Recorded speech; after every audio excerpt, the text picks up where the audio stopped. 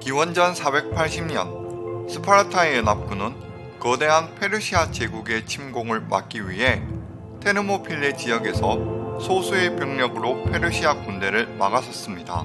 테르모필레 전투는 영화 300이 흥행되면서 현대시대에도 많은 사람들에게 알려졌습니다.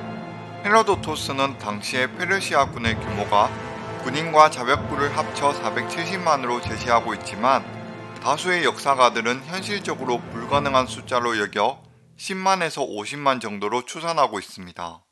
하지만 100만이 되지 않는 숫자라 하더라도 스파르타군의 300명만이 수십만의 병력을 막아내긴 어려웠습니다. 이에 그리스 연합군의 구성은 300명의 스파르타 완전시민, 1000명의 스파르타 외부 자유민, 3000명의 펠로폰네소스 동맹시민, 그 외 노예 계급인 헤일로타이 등을 모두 합쳐 약 7000명 정도로 추정하고 있습니다. 테르모필레 전투에 관한 자세한 이야기는 채널 내 재생 목록 세계사에 있는 테르모필레 전투 영상을 참고하시면 좀 더 자세하게 알 수 있으며, 이번 영상은 이때 펠로폰네소스 동맹의 일원이었던 코린토스에 대한 이야기를 풀어보겠습니다. 코린토스는 테르모필레 전투에서 400명의 동맹군을 보냈으며 이어진 플라타이아 전투에 특유의 코린토스 투구를 쓴 5000명의 호플리테스를 보내기도 했습니다. 코린토스는 고대 그리스의 아테네와 스파르타 두 강대국 다음으로 세 번째 강한 국력을 갖고 있었던 폴리스였습니다. 다른 그리스의 도시국가들처럼 초기에는 왕족이 지배하였으나 바키아다이 가문 귀족이 권력을 빼앗아 100년간 코린토스를 통치했습니다. 그러다 기원전 657년에 이르러 군대사령관인 키프셀루스가 권력을 장악하며 독재를 의미하는 참주정을 30년간 시행하였고, 대를 이어 2대 참주인 페리안드로스가 40년간 코린토스의 권력을 독점하였습니다. 페리안드로스는 40년간의 독재 기간 동안 시민들의 세금을 줄이고 교역과 산업을 정리하며 코린토스를 최고의 폴리스로 키워나갔습니다. 하지만 세월이 흘러 나이가 들어감에 따라 자신의 권력을 빼앗기는 것을 두려워한 나머지 사회 유명인사들을 제거하는 공포정치를 단행하였고, 그의 의심은 점점 증폭되어 자신의 아내와 첩들까지 죽여버리게 됩니다. 이를 지켜보던 페리안드로스의 아들 리코플로는 아버지를 외면하여 외할아버지가 통치하던 에피다우로스로 망명하였습니다. 그리고 사람들을 모아 아버지에게 반란을 일으켰으나 아직 17살에 불과했던 리코플로는 전쟁 경험이 많았던 아버지의 적수가 되지 못했습니다. 페리안드로스는 리코플론의 반란군을 손쉽게 제압하고 장인을 포로로 두며 이참에 에피다우로스를 코린토스로 병합시키는 데 성공합니다. 연이어 케르키라까지 정복한 후 케르키라의 총독 자리에 아들인 리코플론을 총독으로 임명시켰습니다.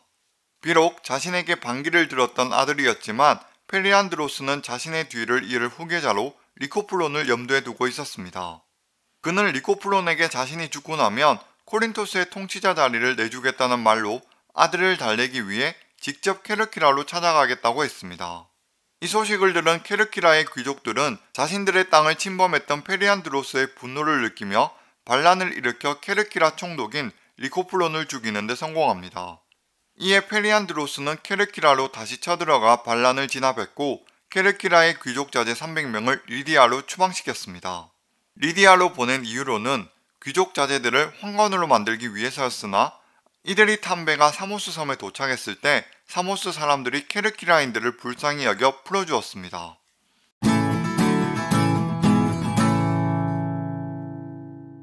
페리안드로스의 독재가 길어질수록 적은 늘어났고 세력 또한 강해졌습니다. 그는 자신의 아버지 키프셀루스와는 달리 경호원들이 없이는 외출을 할 수 없을 정도였습니다. 약 40년간의 독재를 마치고 그가 죽었을 때 페리안드로스에게는 살아남은 아들이 없었습니다. 결국 그의 뒤를 이은 조카는 3년을 견디지 못하고 반대파 귀족들의 손에 죽임을 당하였고, 코린토스에서는 기나긴 세월의 참주정이 종식되었습니다. 키프셀루스가 바키아다이 가문으로부터 권력을 쟁취하여 30년간의 독재, 페리안드로스의 40년, 그리고 후계자의 3년, 모두 70년 이상의 코린토스 참주 정치는 다시 소수 귀족들의 과두정으로 되돌아갑니다. 기원전 582년 코린토스에서는 주요 가문들에 의해 이스트미아 경기가 만들어졌습니다. 고대 그리스에서는 가장 유명했던 4대 범그리스 제전 경기가 있었는데 이는 올림피아, 피티아, 이스트미아, 네메아 대회였습니다. 일반적으로 잘 알려진 올림피아 제전 경기는 기원전 776년부터 4년마다 7월 하순이나 8월에 제우스를 기념하는 대회였습니다. 이에 반해 코린토스의 이스트미아 제전 경기는 포세이돈 신전에서 2년마다 봄 또는 이른 여름에 열렸으며 경기들에는 전차 경주, 판크라티온, 레슬링 등이 포함되었습니다. 이 무렵 그리스 세계에서는 스파르타가 무력을 동원해 개별적으로 여러 도시국가와 군사조약을 체결하는 펠로폰네소스 동맹이 형성되었습니다. 이에 기원전 550년 코린토스 또한 스파르타와 동맹을 체결하며 국력을 키워갔으며 지역의 교통과 교육을 기반으로 아테네, 테베와 경쟁하였습니다. 코린토스에는 사랑의 여신 아프로디테의 사원이 있었습니다. 여기에는 수천 명의 헤타이라를 고용했는데 헤타이라는 당시 그리스 세계의 매춘업에서 가장 계급이 높은 매춘부들을 의미했습니다. 도시는 부유한 상인들과 도시를 빈번하게 드나들었던 고위 관료들에게 접대를 제공한 이러한 신전 매춘부들로 유명했습니다. 가장 유명한 헤타이라로 알려진 라이스는 자신과의 특별한 만남에 대해 막대한 비용을 청구한 것으로 전해지고 있습니다.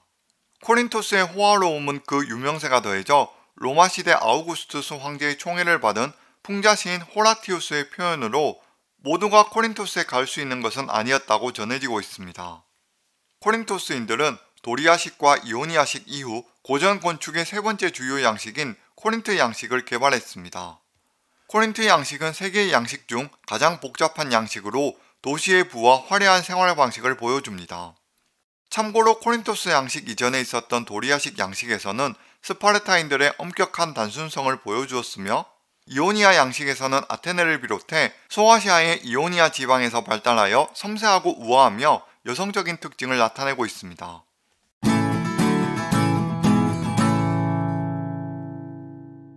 기원전 492년부터 페르시아는 세 차례에 걸쳐 그리스 세계를 침략하며 페르시아 전쟁을 일으켰습니다. 이 기간 동안 코린토스 지역에서 열린 회의에서 코린토스는 스파르타 아래 연합하는 헬레닉 동맹을 수립합니다. 코린토스는 페르시아 전쟁의 주요 참가국이었으며 테르모필레를 방어하기 위해 400명의 군사를 보냈고 살라미스 해전을 위해 아데이만토스 휘하에 49대의 전함을 공급했습니다. 그리고 이어진 플라타이아 전투에는 코린토스 투구를 쓴 5,000명의 호플리테스를 보냈습니다. 페르시아 전쟁은 그리스 연합군의 승리로 끝이 났으나 이후 그리스에서는 폴리스들끼리 세력 다툼을 일으킵니다. 살라미스 해전에서 아테네 함대의 큰 활약으로 인해 이제 그리스에서의 패권은 아테네가 차지하였습니다. 그리스는 아테네 중심의 델로스 동맹과 이에 반하는 스파르타 중심의 펠로폰네소스 동맹으로 나뉘어지게 됩니다. 긴장감이 흐르는 그리스 세계의 한가운데 기원전 435년 코린토스와 식민지 케르키라는 에피담노스를 둘러싸고 전쟁에 돌입합니다. 코린토스와 케르키라의 해전은 당시까지 그리스 도시 국가들 사이에서 벌어진 최대 해전이었습니다. 해전은 코린토스의 승리로 끝이 날 뻔했으나 케르키라는 최대 세력이었던 아테네에게 도움을 요청했으며 이전부터 무역 경쟁으로 갈등을 빚고 있었던 코린토스와 아테네는 이를 계기로 상호 간의 원한을 쌓아가게 됩니다. 이 일을 계기로 기원전 431년부터 시작된 그리스 세계 내전인 펠로폰네소스 전쟁은 기원전 404년 스파르타가 아테네를 제압하면서 끝을 맺게 됩니다. 코린토스는 이참에 아테네를 완전히 멸하자고 주장했지만 스파르타는 아테네 이외 세력을 견제하기 위해 아테네를 살려두었습니다. 코린토스는 펠로폰네소스 동맹 소속으로 전쟁에 승리를 거두었지만 스파르타는 전쟁이 끝난 후 펠로폰네소스 동맹국들에게 공을 인정하는 모습을 보이지 않았습니다. 되려 이제는 스파르타에게 대적할 세력이 없다고 여겨 다른 동맹국들에게 강자로서 군림하였습니다. 10년도 채 지나지 않은 기원전 398년 스파르타는 펠로폰네소스 전쟁에서 동맹을 맺었던 페르시아와 결별을 선언하고 이오니아 원정을 떠납니다. 이 전투에 있어 그리스 내 폴리스들에게 군사를 이끌고 참여하라고 했지만 코린토스와 테베 그리고 아테네는 이를 거절합니다. 페르시아는 스파르타에게 반감을 가지고 있던 국가들에게 도움을 요청했는데 여기에는 코린토스, 테베, 아테네, 아르고스가 포함되었습니다. 그리고 기원전 395년 코린토스 외 연합군들은 페르시아의 지원을 받으며 스파르타에게 대항하는 코린토스 전쟁을 시작하게 됩니다. 이번 영상에서는 채널 내 재생 목록 세계사, 지난 코린토스 역사 1편에 이어 코린토스 역사 두 번째 이야기로 정리해보았습니다. 고대 코린토스의 참주정 시절부터 다른 폴리스들과의 관계 등을 다루어 보았는데요. 그럼 끝까지 시청해주셔서 감사드리며 평안한 하루 보내시길 바랍니다.